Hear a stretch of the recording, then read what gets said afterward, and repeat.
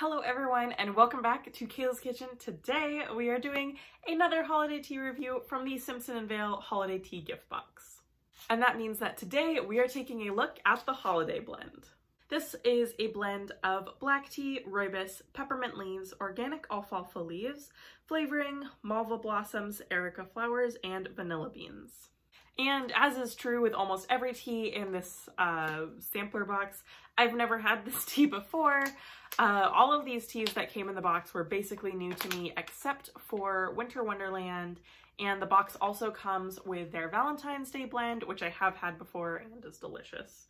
But let's just give this tea a little sniff, shall we? You're really getting a lot of peppermint in there. I can smell the rooibos too. It does smell slightly sweet. And I think I'm getting a bit of like floralness in here as well. But definitely the strongest scent is that peppermint. I'm really excited to try this blend. I think it looks really fun and pretty. I think that the blend of a black tea and a rooibos is really interesting. So let's taste it. So I have my tea steeped up here. I steeped this for 3 minutes at just below boiling water. And yeah. The steeped tea, I can smell the black tea and the rooibos a lot more. That peppermint isn't nearly as strong.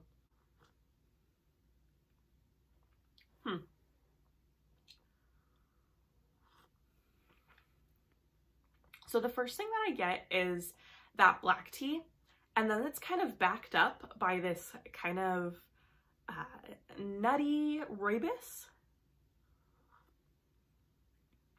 It almost has a honey taste to it. And then you kind of get that peppermint in the aftertaste there.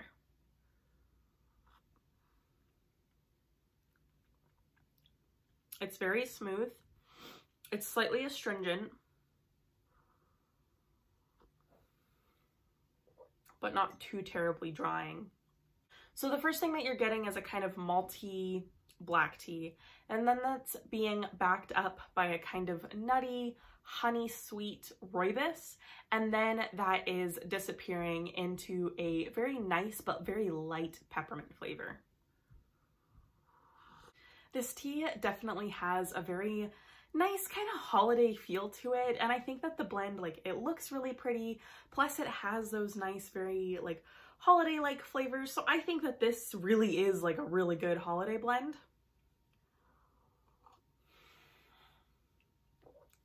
Because it's not sweet at all, so even though it has like a honey flavor, it's not, that's coming from the rooibos, but it's not sweet at all. There's no sweetness. So this is definitely one that I think would go really well with some milk and sugar, maybe even as a latte. I think that this would also be really good as an eggnog latte.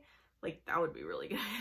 But this is a really nice blend. I like that it has a nice balance between the tea really being in the forefront and the peppermint is like, it's there and it's the only real like added in flavor that you're getting, but it's not this just like overpoweringly minty tea. It's really nice.